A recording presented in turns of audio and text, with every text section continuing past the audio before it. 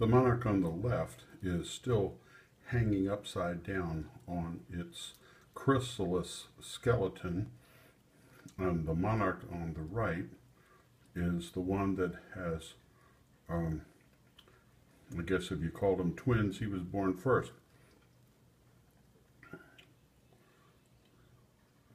Ooh, I just wiped that one out, didn't I?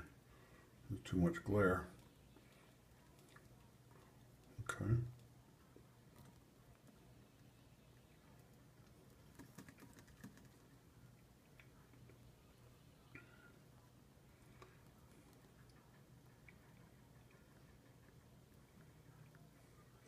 I put a little piece of apple.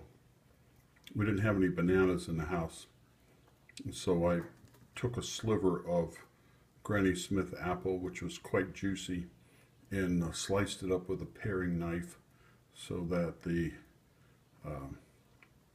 critter could get it, the Monarch Butterfly could get it. So we'll see.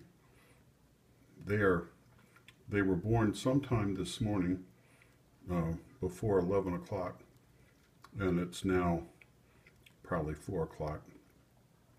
So it's taken a good 6 hours for them to dry out and get happy. I mean, keep in mind that it takes about 80 degrees of temperature before they can fly.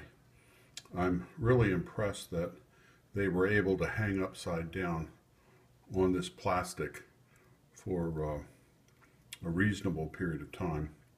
The black dots you see on the bottom are the caterpillar detritus from eating all of the leaves and branches off the milkweed stem, which they did not eat.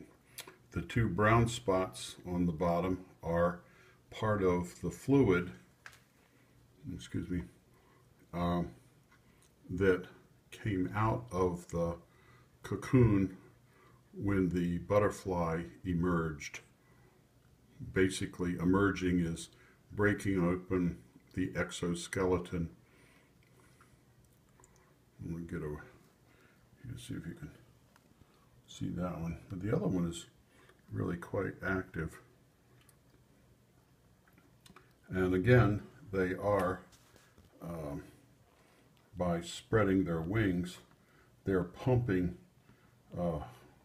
blood, whatever color they have, pumping it through their veins, and their veins go throughout their muscles and I believe the wings.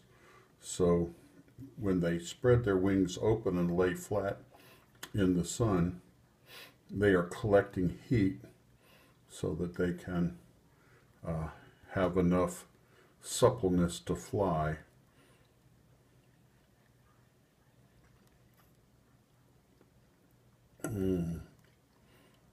The ambient air temperature in this house is probably 74, 75. Plus there might be a little bit of heat buildup from this photo light, but it is a series of 5 CFL bulbs that don't get very hot, but I can feel a certain amount of heat on the back of my hand.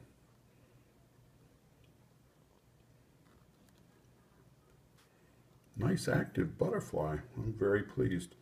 Now we have, let's see, here on the left side of the canister, let's see, how would you put that? We have an empty chrysalis, and then a chrysalis that in which the critter died almost on forming the chrysalis. And then over here, let's see if we can, yeah, oh, there it is.